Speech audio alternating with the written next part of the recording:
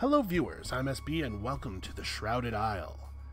This is it's a puzzle game really, with a very striking art style. The whole game has this sort of like monochromatic thing going on, and you actually can switch up the colors. They've included a couple of different color schemes. I like sacramental wine quite a lot, but I thought for showcasing it, probably best thing to do is put it out the way the developers seem to like it. So two things to get out of the way before we get in here. Number one, full disclosure, this is a review copy of the game provided by the developer. And number two, this game has some pretty dark themes. It doesn't get super gory or anything, but there are definitely people who might find this unpleasant to play or watch because of how grim it is. I'm going to try to keep it light through the video, but just so everybody's aware. Keeping it light is going to be a little bit of a struggle. 497 years ago, our founders saw that humanity would perish, except the worthy. Our Lord will return in glory to reward the faithful. Yet there are sinners in our community. As the high priest, I must select a sinner to sacrifice every season. 3 years until Judgment Day. If we are free from sin, he will save us from this suffering. So that's you know, this is a little bit what I was talking about when I said it's going to be tricky to keep it light. So the game is played out over this like estate, this not estate because it's really like a town. You can see all the little buildings and stuff. But the deal is you have to manage the town's 5 stats: ignorance, fervor, discipline, penitence, and obedience. It's important to keep these all high because of reasons. I actually don't know what happens if you let them drop too much. The game gives you a pretty harsh warning if they drop below these lines, but as long as you get them back up within the season, the game continues. I have lost the game, but that was not how I lost it. Also, there are 5 major families, five major clans in the village. You have the House Kegney, who are responsible for maintaining the ignorance of the village. The advisor from House Kegney oversees burning of books and improving village ignorance. Improving here used to mean something different than what it would normally mean. We have the Iosefka,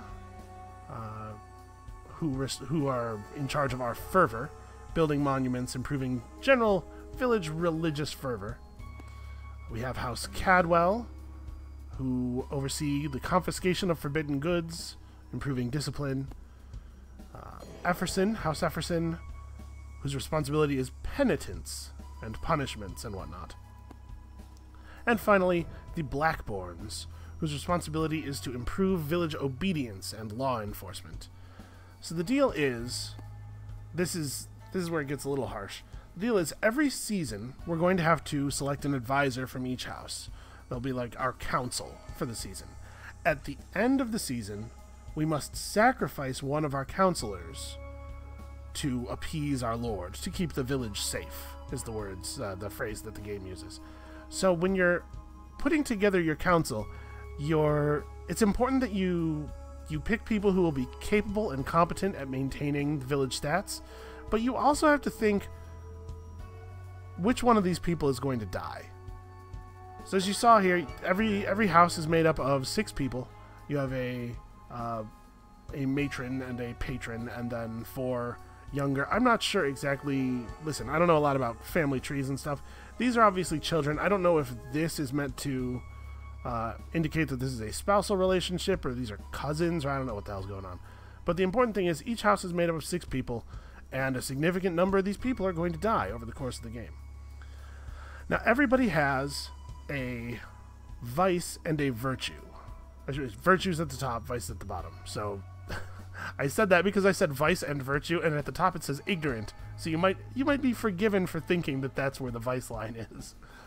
But we learn about our townspeople over the course of the game, and that's going to weight our decisions. We should probably just get into it here. So we get a certain number of inquiries that we get to make every season, and it seems to be partially governed by your approval. Every house likes or dislikes you to various degrees, and I think you get more inquiries, or you more frequently get inquiries at the houses that like you, it seems like. So let's go ahead and have an inquiry. What are our stats right now? Obedience could be higher. So This is the house that's responsible for increasing ignorance. So when we select our advisor from this house, they will increase ignorance. They'll also increase whatever stats attached to their virtue, and they'll decrease whatever is attached to their vice. Let's... We don't really have a choice that I'm super excited about, so let's just pick somebody that we know nothing about so that we learn some stuff. You. Okay, her virtue, or her vice is related to ignorance in some way. How about over here? Over here we don't have any inquiries. These people do not like us very much, House Yosefka.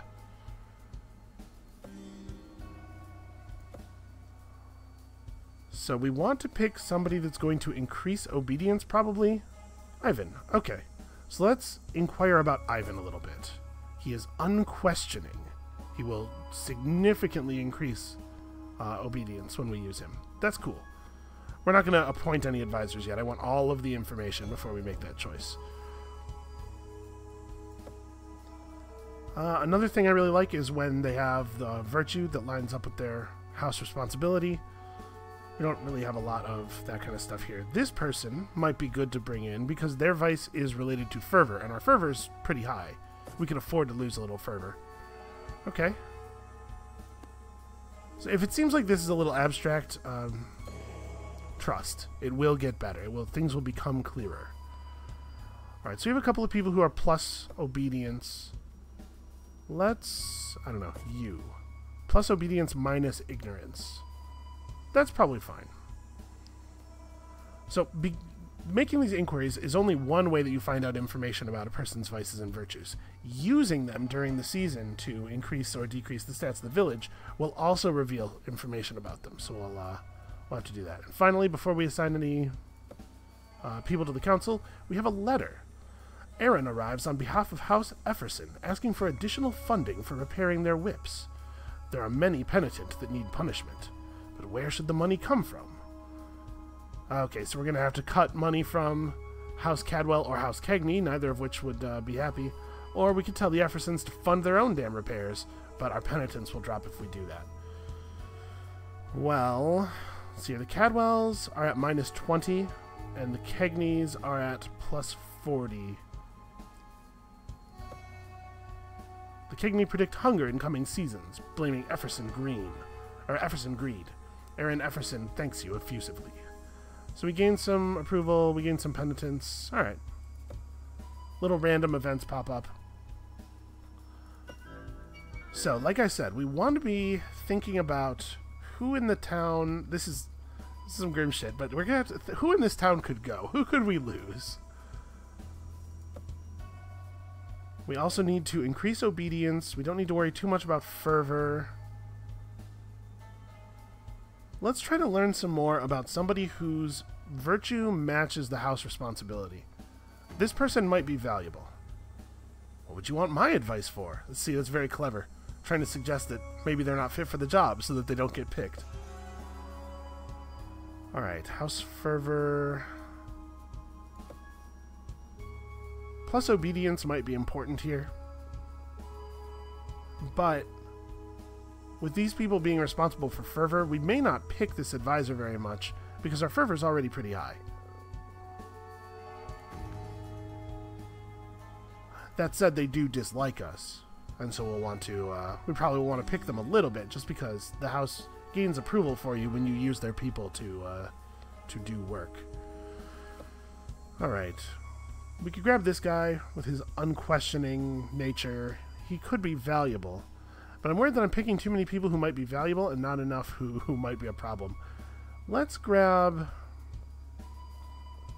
this guy. Right now, this is my speculative sacrifice. He's got a virtue that matches his house responsibility, which means a lot of times when he's picked, very little will happen. He'll raise discipline but also lower it. And that makes him less valuable than others. I'm going to stop apologizing for how gross some of this stuff sounds. The whole game is, like, you know, pretty Malthusian, and that's just the way things are going to be. Here, we don't really need a lot of penitence or discipline. I'm going to appoint this advisor because this is the one we know the most about. And I'm going I'm thinking, like, maybe we can lock in, like, really figure out what one of these traits is. When there's a question mark after it, it's telling you this is just in this category. This trait is in the minus fervor category. But it's important to know exactly which traits are which for reasons that will be revealed shortly. You're making a mistake, he says. You better watch your mouth, buddy. We got a sacrifice coming up. And then here... we probably want somebody who's plus obedience. I'm going to pick her for the same reason, because I'm trying to figure out exactly which traits people have. Alright, we're ready to begin. So it is spring, and there are 3 years remaining. At the end of the winter of the last year, the game ends. I believe it's at the end of the winter. So every month during the season phase, we will select 1 to 3 advisors, and our village's stats will change based on what the advisor's job is and what their traits are. So let's increase obedience. And also, we may learn something about anybody who is selected to act during this month. We could use you to raise obedience and fervor, and you can see if we only have one person selected, they do their job super hard. If we have multiple people selected, they all add less value. Danica urged the laborers in carving and sanding, and a small shrine to our god was crafted. She follows our every suggestion, increasing our obedience even more, but we don't know exactly how much by, because we don't know exactly what her trait is. Danica is rumored to be unrepentant. When asked about sins, she simply shrugs and changes the subject. Well, we learned something. We learned the category of her vice. Gwendolyn Efferson dutifully whips the sinful, adhering to the rites of penitence. She was discovered to be lawful. She brings in a few extra criminals for questioning. And Gwendolyn pulls the town on their thoughts about a library, subtracting some amount of influence. Okay, so we figured out exactly what trait what positive traits she has. The positive traits are a little bit less important, but once you figure out what the trait is, it has a larger effect. Casimir was discovered to be self-loathing. He is often found weeping and gnashing teeth for no known sin. He's also interrogating townspeople. It seems a few parents conspired to hide children from the ritual. I maybe put a little too much significance on that. And then you can see the houses where we chose their person gained some approval, and the houses where we did not lost some approval.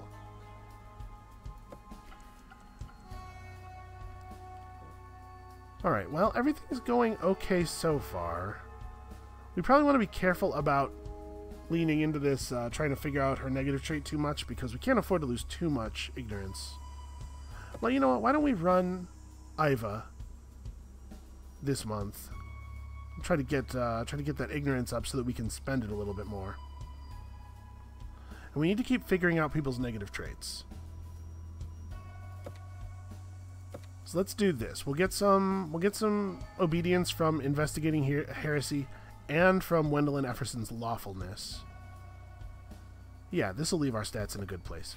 Now, there's a little bit of randomness on the actual outcomes. You can get various amounts of the stat. So Iva has scoured the town and found one old world book to burn in a ritual fire. She leads the village in memorizing scripture passages, and we've figured out that the category of her vice is unrepentant. Alright, brings few extra criminals in for questioning. She was discovered to be an artist.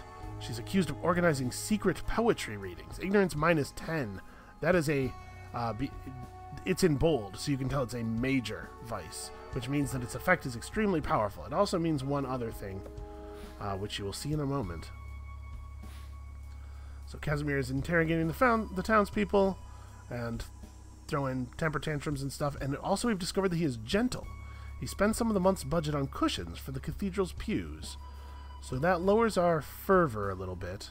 And at this point, I think you probably have a pretty great grasp of the tone of the entire game.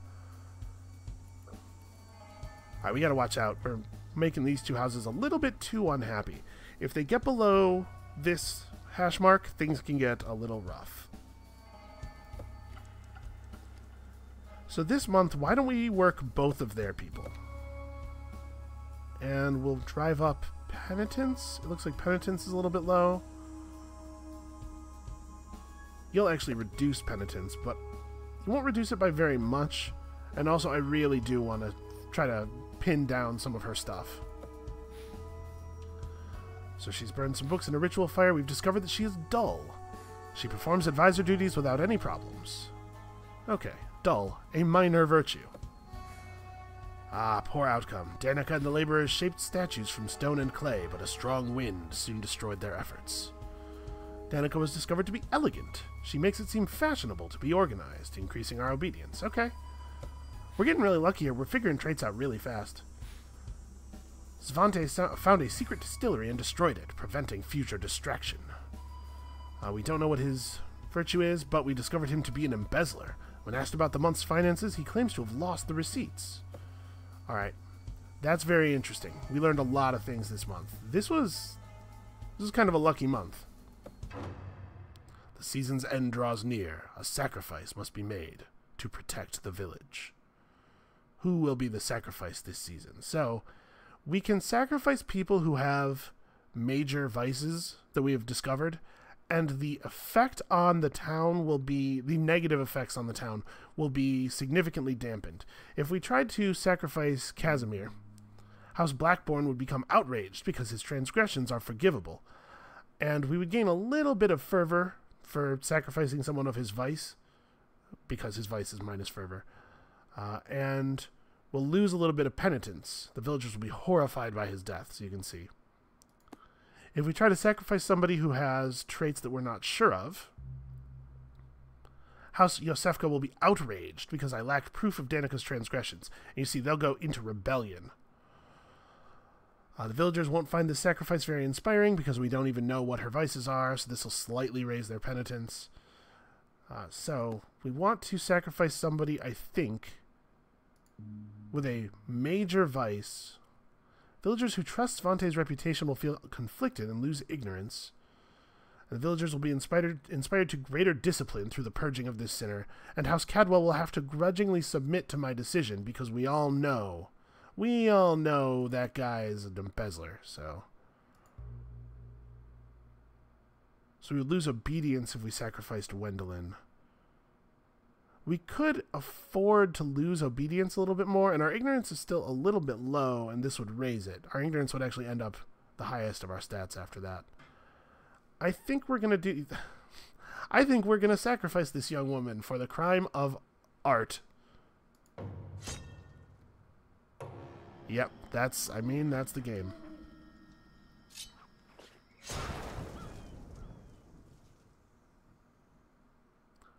Okay. We sacrificed the life of Wendelin in the name of Chernobog and the good of our people. Our condolences to House Efferson. House Efferson solemnly mourns. We lose 30 approval with them, but we gained 5 approval with the other houses, because everybody's relieved we didn't choose them. And the villagers praise Chernobog for ridding their community of a blighted soul. Again, guilty of the crime of art. Ignorance plus 15, obedience minus 10. The night before the new season, a whisper caresses your dreams. My faithful servant, I await your devotion. Encourage obedience, unfaltering spirit of law and order. The thieving one, give her to me. Someone is a thief.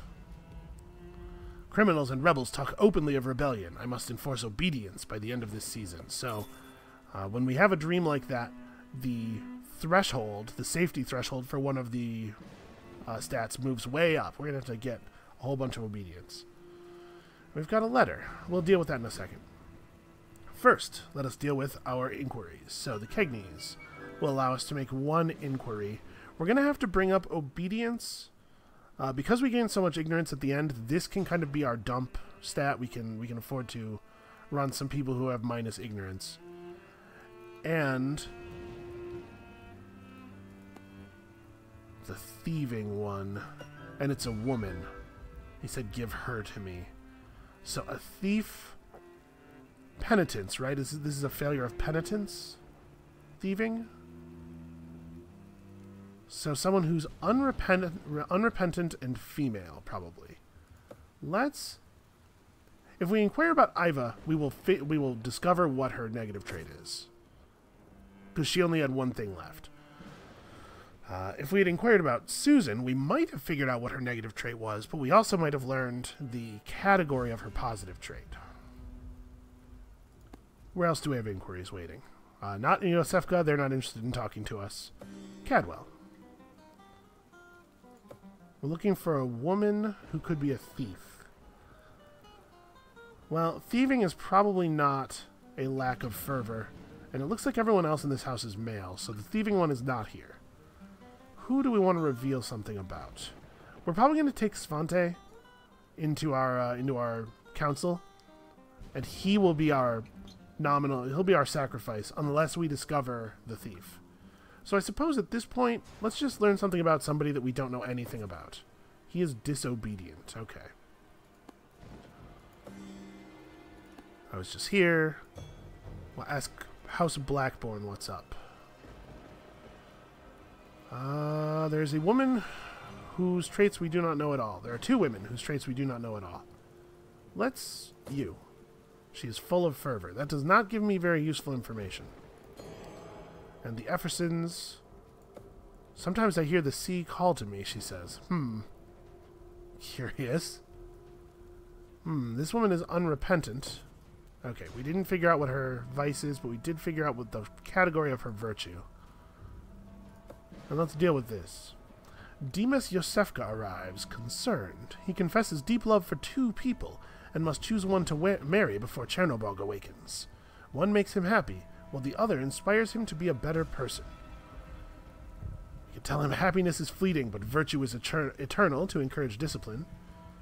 We could tell him to ask the elders of the house, because I don't give a shit about this. Hey guy, I'm real busy. What are you thinking?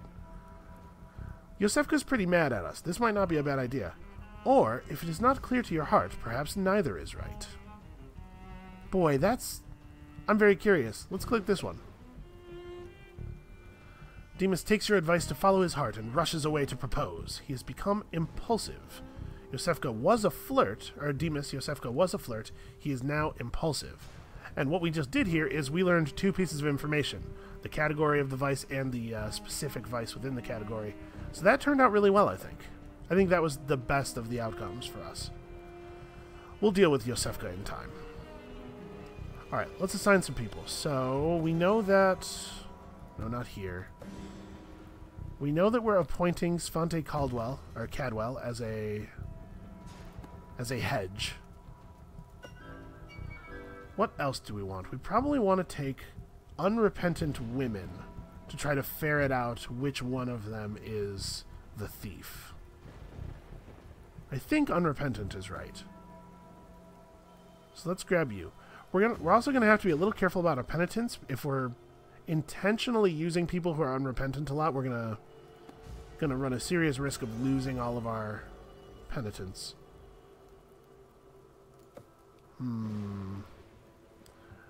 She's plus penitence, so she can't also be minus. But maybe we take her just so that we can gain some more penitence while doing other things. Although our fervor is pretty high. I don't know that we really have a reason to do that. Yeah. Okay. We can use her. I rarely get complaints about Danica.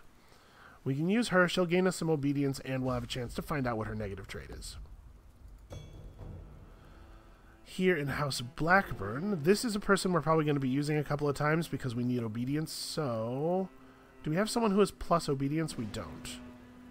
But we do have two women whose negative trait categories could be right. So let's pick one. I'm going to pick Rada Blackbourne because we don't really need extra fervor right now. And I'd like to try to find some things out about her. Soon our suffering shall end. Is that a good way to greet people at the door?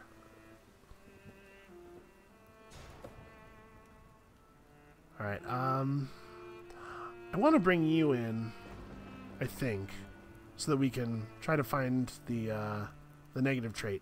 I also kind of want to bring in somebody who can increase obedience. Picking her is not going to have much effect, except that it will increase our ignorance, because she'll gain penitence but also lose it. This could be Chessa Efferson as well. She once disagreed with me in public. The nerve. You know what? Let's grab her. No, we should go with the people who are more likely to be the one we're looking for.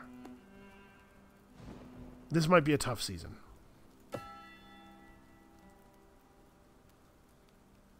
Alright, we definitely have to investigate heresy. We also should try to figure out what's going on. You'll help us with our obedience. Okay, I'm going to do this. We don't have to get our obedience up until the end of the season. Alright, we've made a small shrine to our god successfully. We've discovered that she's a weasel. Danica somehow doesn't find time to go to confession. There should be some quotation marks around that. Alright, well, we're going to stop picking her for stuff. And she's House Yosefka. Okay, well, they're going to be pretty unhappy by the end of the season. We've discovered that Kazmira is a narcissist. A Kazmira fan club springs up, though you suspect Kazmira herself started it. Well, that's inconvenient. She did have a great outcome on her job, though. She whipped the sinful with purifying joy until their tears and blood soaked the earth. And we're happy about that. That's a thing we're happy about. Rada interrogated the townspeople, and we did not figure out her vice or her virtue. Okay, so House Yosefka is going to lose 10 approval because we're not going to pick them anymore this time. And Cadwell's going to be a problem as well. Cadwell's going to lose another 10 approval because we're not going to pick them for the rest of the season, probably. And we're going to kill one of their people, so we're probably going to have to butter them up a little bit afterward. Alright, well, let's pick you, because I need to know your trait. And you, because I do need to get my obedience up.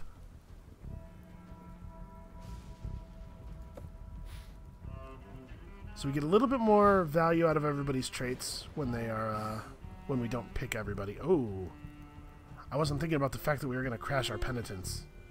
Well, it's okay. If you end the season with a stat in the red, it will just mark that as a stat that you need to get up next season. It's if you end it while the stat is blinking and in the red, like obedience, that the bad thing happens. I assume the game ends, but maybe something a little less drastic. So Susan's rumored to be ignorant. That's not so bad. She's rumored to be disciplined. She works extra hard, skipping meals and evening leisures. Okay. So now we have to get our obedience way up. Way up. I think just running Rada should do it, right? No, actually, I killed us. Well, you know... Yeah, I really underestimated how much obedience we were going to need. Well, let's see what happens. I'm curious. It'll be good to know.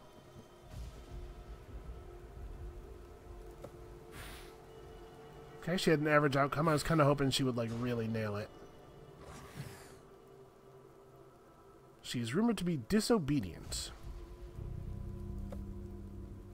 Well, that didn't help very much. At least Inquisitor Blackburn likes us. The season's end draws near. So, sacrificing her will increase obedience because she is disobedient. But it won't increase it by much because we don't know exactly what her trait is. And of course, House Blackburn will be outraged. I'm going to sacrifice the Embezzler. This was the plan. And it doesn't matter. There's nothing we can do to get obedience high enough to not have whatever the penalty is. Yeah, alright. I'm very curious what will happen. But first, this will happen. And as you can see, the intensity of that seems to be increasing over time. We sacrificed the life of Svante in the name of Chernobog. Our condolences to Cadwell. The village has reportedly failed to demonstrate obedience. The end is nigh.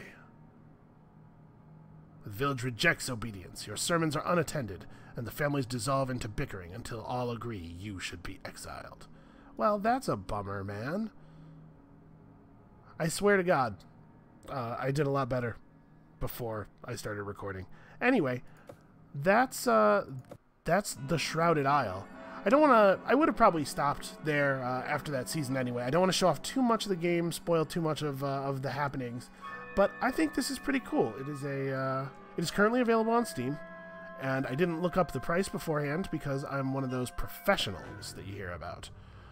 I believe it is not very expensive. It is currently $9 on sale. Post-release sale, usually $10. So yeah, I hope this has been informative, useful to you. If it has, of course, I'd appreciate, if you always appreciate likes and comments, all that good YouTube stuff. And thank you everyone for your support, watching the video, likes, subscriptions, anything that you do is tremendously meaningful to me. And come back next time for more new stuff, and we'll see you then.